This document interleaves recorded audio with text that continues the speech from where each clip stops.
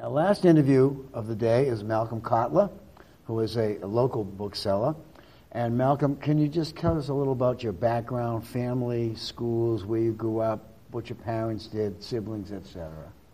Right. I want to begin with my father because he was a major influence on me in two ways concerning books. He was a university professor, and from the time I started college, university professor was the only profession I considered for myself. So after graduating from college, I went directly to grad school to get that degree you have to have if you want to be a university professor. And this was the time of the Vietnam War. I had a low draft lottery number, Right. and I knew I was going to be affected by the draft. And sure enough, after 2 years of grad school, I had to take a leave of absence to perform 2 years of alternative service as a conscientious objector. But when that was over with, I went back to grad school, finished the degree, and got a job on the faculty at the University of Minnesota, where I taught for 10 years, 1975 to 1985.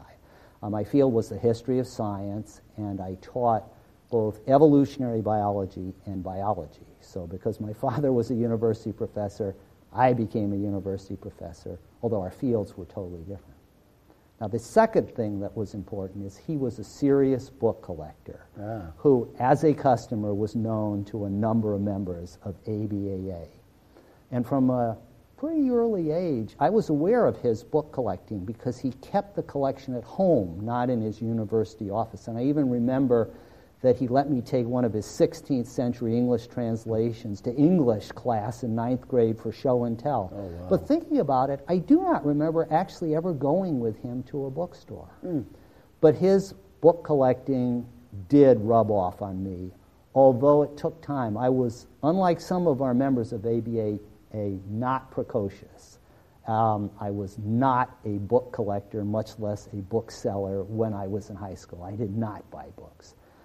In college, I was buying books more than my friends, but the book buying I was doing did not deserve to be called book collecting. I mean, book buying, even if you buy a lot of books, is not collecting. But in grad school, it did start to change, so that by the time I became that university professor at the University of Minnesota, I think that my book collecting did deserve to be called, my book buying did deserve to be called book collecting. So again, because my father was a book collector, I became a book collector, although our interests were totally How old different. were you at this time? I became that university professor at age 28. But, you know, I'm not sitting here talking to you today because I'm a university professor as a book collector. I'm here as a bookseller. What was the year that you left being a university professor and began to think in terms of books as something else? But you see, it happened while I was a while university you were professor. there. Okay. Yeah, because that's the next chapter of the story. Because when I got to Minnesota in 1975, I met two people who were responsible for my becoming a bookseller. The first was Rob Wozniak, who was a few years older than me and was another member of the faculty at the university. His field was child development. He had a personal book collection in psychology that was a lot better than my collection in biology. But here's the important thing. He was also a bookseller. He was a member of a cooperative bookstore near the university campus called the Dinkytown Antiquarian Bookstore. Sure. And I remember going to that bookstore for the first time within a day or two of my arriving in Minnesota, and it was through the bookstore, not the university, that I met Rob. But that wasn't the model for bookselling that he provided me. I've never had and never wanted to have an open shop. He was also a specialist bookseller, doing business under the name of the epistemologist, issuing catalogs in his academic and collecting field of psychology, and that was the model he provided me. It was Rob who showed me that how by being a bookseller, I would enhance my book collecting. Okay. And so in my early days of bookselling, that's why I did it. Yeah. I wanted to improve my book collection. And within a couple of years, I was ready to issue my first catalog, and I used Rob's IBM Selectric typewriter to prepare the camera-ready copy. And I was thinking about this. If memory serves me, all the catalogs I prepared while I was still at the university, I used Rob's typewriter. Now, the other person in Minnesota who was responsible for my becoming a bookseller, someone you will know, was Jim Cummings, not to be confused with our ABAA colleague Jim Cummins, as he sometimes is. But Jim and his then-wife Kristen had a bookstore in the same Dinkytown area near the university called the Book House. In fact, Rob Wozniak left the Dinkytown Antiquarian bookstore to be their partner in the Book House. Now, almost everyone who has an open shop, they get their books locally.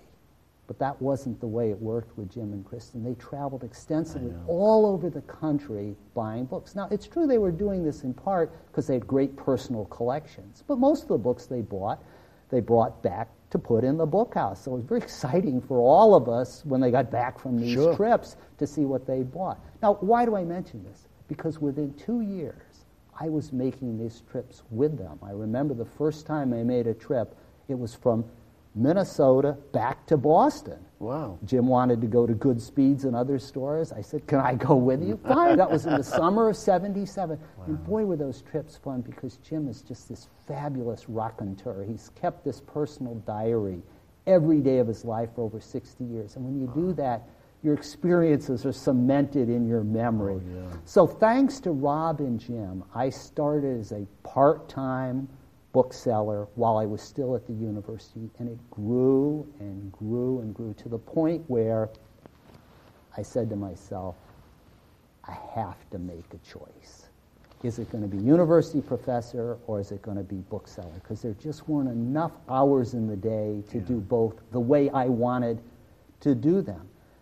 Well, you know the choice I made. I wouldn't be here if I'd chosen professor. You made the right one. But the reason I want to emphasize that word choice, because after I joined ABAA, I discovered that there were actually a fair number of others who, like me, had gone to grad school with the hope of becoming an academic.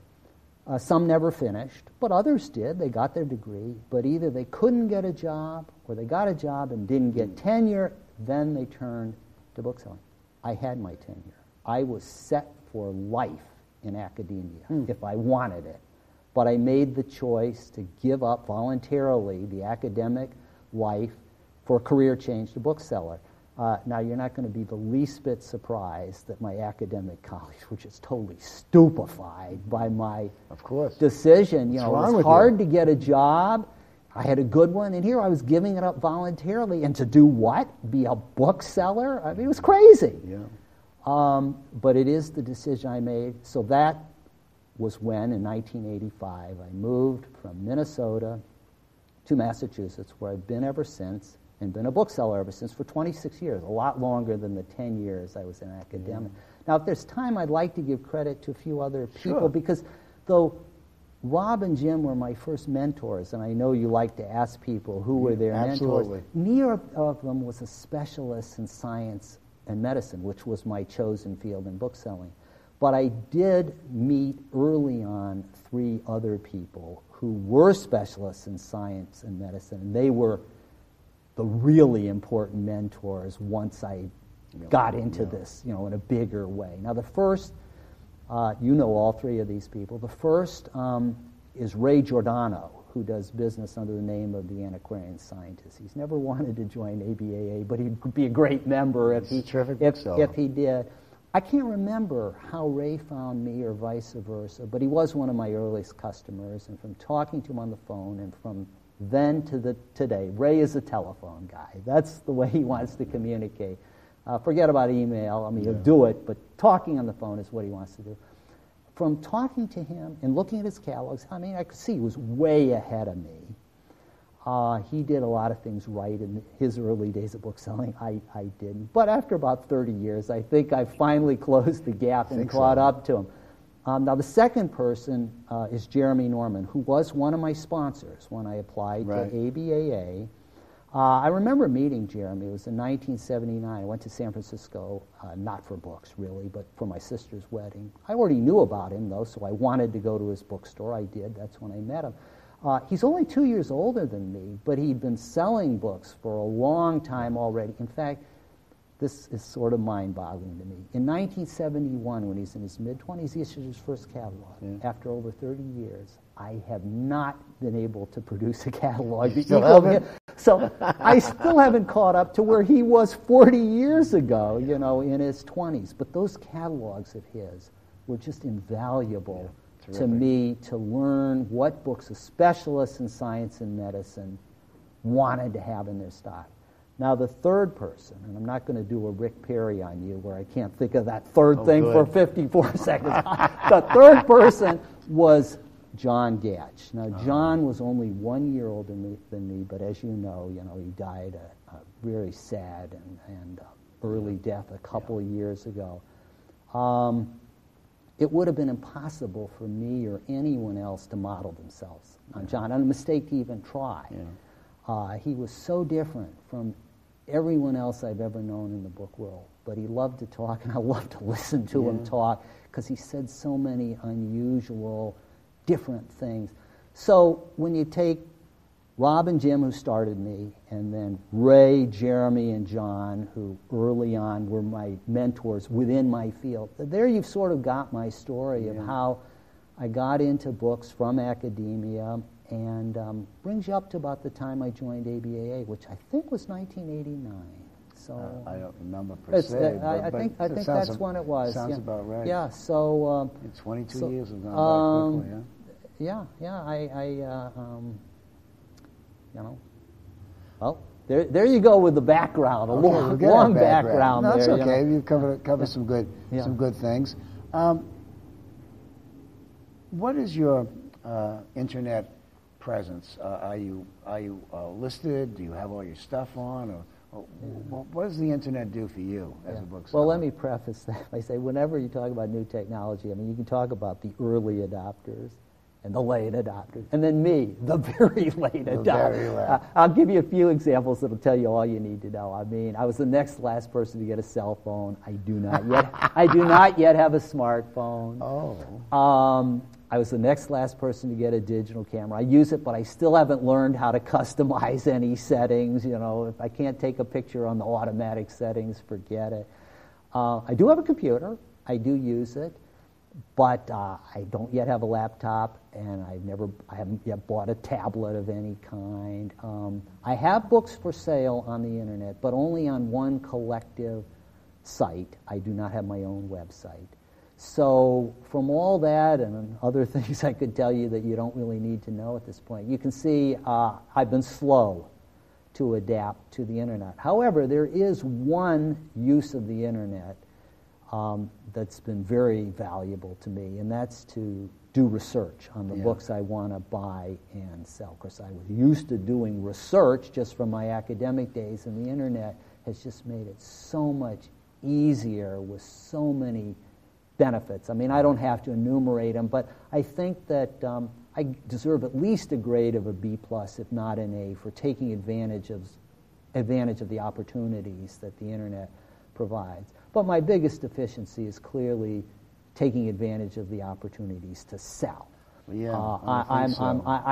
realize that will I ever get around to my own website, etc.? Well, every year I keep saying I will, and every year my son says, "Yeah, sure." But I'd like to make though a general comment about the internet as a foe, if you want to put it, of me that has nothing to do with my own personal skills or deficiencies. It really has killed one major aspect of my business, because you can divide my books into a couple of basic categories: the so-called primary sources, the actual scientific and medical books, and then the secondary sources, which are the histories, biographies, bibliographies written about the history of science, history of medicine. Now, academics write those books, and they buy them. So first as an academic selling books on the side, and then as an ex-academic selling books full-time, I naturally gravitated to those secondary sources for my inventory. They were easiest to find. They have a lower price structure, so they're easier to buy and sell. I built up this huge inventory of secondary sources. In my not so humble opinion, I think I had the best such inventory of both history of science and history of medicine in the country. Multiple copies of books, because I issued regular catalogs. I'd get multiple orders. I'd have the books all ready to go. It worked great for a number of years. I knew absolutely that a certain specific amount of money, at a minimum, would come in every time I issued a catalog. Of course, often I did better than that. Then came the internet. Mm-hmm. And what did it show? Of course, these books had been there all along. They'd just been hard to find. And I was one of few people who had a lot of them in one place, so it worked. But it no longer mattered that I had a lot of them in one place. Somebody who could use the internet could find them anywhere. They didn't need me anymore. So my secondary source tier of books has basically become irrelevant. I don't buy them anymore. Now, I haven't taken the time to do what Bob Fleck did with this massive repricing of inventory to liquidate them, but it's over with for me, for the secondary sources, and that was my bread and butter for so many years, and it's gone. Everybody. Well, Gordon Hollis, our colleague, wrote an article that was in our newsletter some years ago about his own business, where his field was totally different, but the same division existed for him. He dumped all those books on the history of dance. They were, as he said, he no longer even looked to see what their prices were when he saw them at book fairs. It didn't matter. He didn't want them anymore. And the exact same thing has happened to me. So, what was the number? How many items did you have pre-internet? Well, first of all, of course, I still have most of them, thousands of volumes. Well over half of my inventory was this history, biography, bibliography stock. I still have most of them. Now, by the way, there's still some demand for these books. Yeah. You just can't ask any money for them because 80 to 90% of them, if you look them up on the internet, they're there. They're usually pretty cheap. It's a race to the bottom.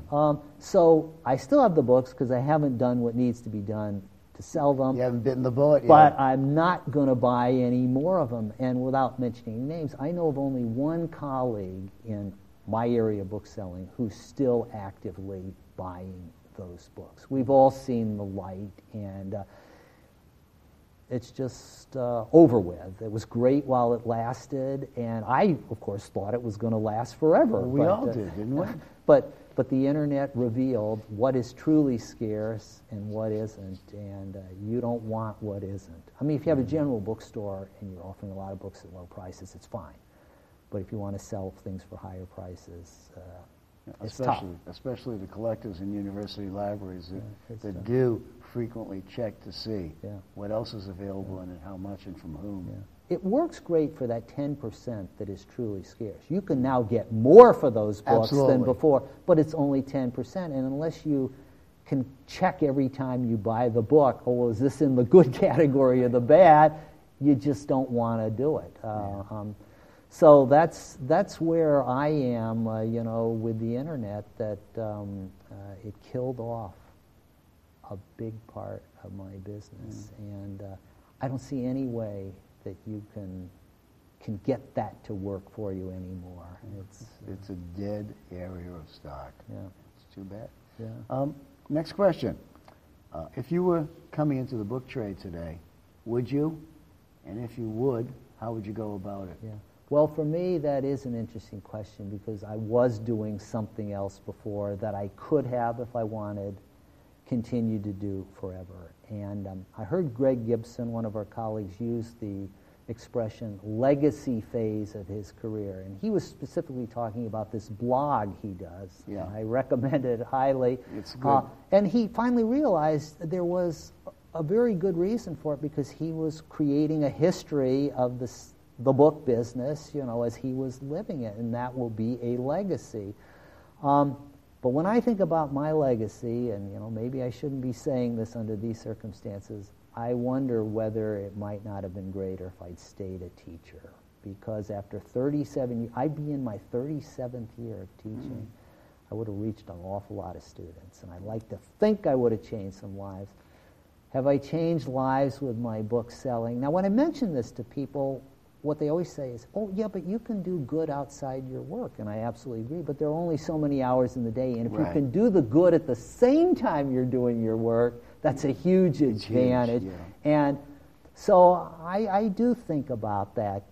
Maybe from a financial point of view, it was an okay decision, no problem. Yeah. Although once you go into retirement, you don't have that pension that you would as a retired university professor. And you paid for your health insurance all those years on your own as opposed to the university covering it. That's a financial hit. But overall, financially, financially it's been okay.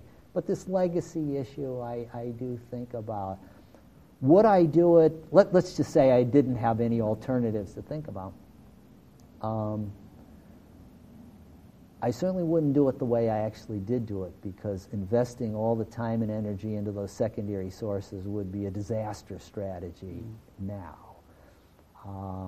And, you know, so it's sort of hard to start up with the big books. You know, you got to start little and build up. Well, there was a little for me to start with then with these secondary sources. That little isn't really there anymore for someone. So I don't know how I'd go about it. However, my son is a bookseller too, pretty much on his own, and you know, he's doing, I think, pretty well. So he's sort of proof that you can do it. What's he working with? Well, he started out, of course, copying me, but he has branched out, and he was set up at the other fair for now the 4th year in a row, and in some other areas that I don't do, economics, philosophy, mostly 20th century stuff, not the old stuff. I mean, he doesn't have Malthus and Adam Smith, but for the 20th century people in economics, he's doing very, very well with that. So it can be done, but it's not as easy, I don't think, as it used to be. And so that's my somewhat ambivalent, ambiguous answer to your question. I don't really know. If back in 1985, although it was really a couple of years before that I made my decision to do this career change, if I had seen through the crystal ball, you know, where things would be today, would I have said, well, boy, that book selling's been a lot of fun and it's very tempting, but I'm going to stay an academic. I can't really know what I would have said. Hindsight's 20/20 vision. Yeah. So you know, we all could. Sometimes we all wish we could go back in time and change some of the decisions we made, but those new changes would create new avenues, more decisions. Yeah. And I think we're all better off where we are right now. I've always liked that movie Groundhog Day because Bill Murray got to correct his mistakes by doing it over and over. Well, we don't have that opportunity, and so I'm sure I have made. Well, I know I've made mistakes. We all have. Yeah, right. But you know, you've got a good life, and you know, why look back on what might have been? Yeah. What do you think are some of the great challenges that we face as antiquarian booksellers as we move ahead into the next decade or so? Well, I've heard you ask the question, and I'll tell you in my own field, because that's all. Right. Where are the future booksellers? Because I told you how Ray is my age, Jeremy 2 years older, John Gatch 1 year older, several others in the. We're almost all in our 60s, as a matter of fact. Right. I mean, there are a handful that are older, but almost all of the active people in science and medicine today are in our 60s. And here's the important point. We were all doing it before we were 40. Right. These are not late-in-life people. I look at the situation today. I don't see anybody, not a single person, who is a specialist in science and medicine today in this country who's under 40. Mm. There are a handful in other countries. Some of them are at this book fair. Christian Westergaard, Sophia Books. I mean, he told me today, yesterday, that he's only 35. Of course, he's almost at the top already. Yeah. But he's in Denmark, and I can think of a few others. In this country, there's nobody. Now, our books aren't going to disappear. We're going to disappear, right. But where are they going to go? Who is going to take over the selling of scientific and medical books? Now, maybe some people will see that as we leave the scene, here's an empty niche. There's no competition. Let's move in. It's possible. But it could happen. But there's nobody at the moment who's already working their way up. Unless I've overlooked somebody, even my son, because sometimes people nominate him. And I said, yes, he does do science and medicine, but he does these other things as well. And they're actually more important for him at the moment. So that is something I really think about. Now, we also always ask the question about, well, where are the customers? Well, I have that same concern, too. But this is going to have it won't affect ABAA as an organization, perhaps, but there's this subsection of ABAA. I mean, look, science and medicine is a major specialty. Is it just going to vanish? I can't believe it will. But how and where will the new specialists come from? Now, in one case, Howard Gutenberg is a second generation. Right. But Howard's in his 50s, so he's only a little bit younger Right. than the group I'm talking about. Where are the people? Because I started part-time selling when I was roughly 30, but full-time at 38. I was 37 going on 38, and all these other people that I've already mentioned, they were already doing it then. There's no core of young, up-and-coming people now in my specialty. See, I can't really talk about the others. You tell me, in Americana, is there a core of up-and-coming people under 30? Actually, Under 40, not under the core of younger people are all visually oriented. They're into prints, they're into broadsides, they're into paper, they're into the kinds of things that are 20th century rather than 18th and 19th century. And if you look around the fair, the people like Lorne Bear, Ian Brabner, Brian Cassidy, these are newish young booksellers who look at things a lot different than we do. Maybe they're the ones to bring it into the future. I don't know.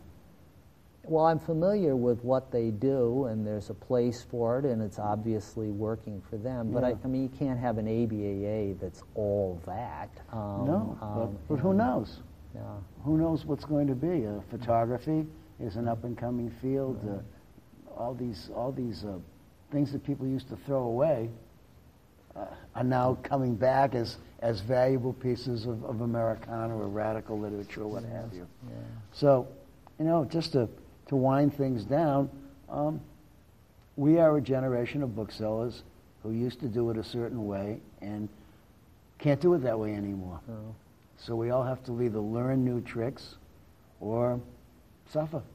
I don't know any answers. Well, I'm 64, and I know most of us, when you ask the question, say, we're going to do it forever until we drop dead or are just physically unable. But with all these challenges, it's not as much fun for me, at least, as it used to be. I can see by, age 60, only 6 years away, maybe not completely retiring, but just scaling it back significantly, because it isn't what it used to do for me. And if financially I don't need to keep going, maybe I won't. Well, there's also physical issues, Malcolm. Right, absolutely. As we get older, we can no longer do some of the physical things that are important in the trade to do. Yes. Schlepping I left stuff is something out that I do. I mean, I'm one of a few people, I'm not the only one, who has exhibited at medical meetings to try to reach the top. But that's a lot of wear and tear. It's a lot of work. Yeah, you drive your car full of books, you schlep them in yourself unless you want to pay the guys on the loading dock a fortune. At age 50 or even 60 you can do it, but at age 70, am I going to want to do it? I don't think so. I'll tell you, I'm 72 and I don't want to do it. You don't want to do even. I don't want to do it. For the first time in my life, I took a half booth at the Boston Book Fair because I physically did not want to have to deal with a full booth and the aggravation that goes along with it. Yeah. But it's a great business. I hope it continues forever. Whether you and I will be along for the ride, who knows? Well, we know that 50 years from now we won't be along for the ride, but I'm sure it will Speak still for exist. yourself. It'll still be here in 50 years, and Yeah. some of it, will probably be very much the same, but other parts we can't even imagine. They'll 50 years from now be watching these interviews and laughing at the things we were saying. That's what they thought was going to happen. But I want to give a final statement, a real plug for you, because I have watched a fair number of these, and as I've asked people around the hall, some haven't watched any of them, and every single one of them I've found interesting in some way or another. Maybe what people say about the internet I've heard before, but what I haven't heard is their life stories, how they got into books. Started. And mine is, I'm sure, somewhat like some others, but it's a little bit different, So you watch them all, and you really get a good picture of how the present generation of booksellers came to be. And without what you're doing, people wouldn't know. So. I've always thought it was important to have a visual record of who we were, because who knows what's going to be. And I'd like to think that 25 years from now, someone's going to look at an interview and say, gee, that's what he looked like, or that's how he sounded, and that's what he thought. Yeah. I thought that, to me, that's the most important thing.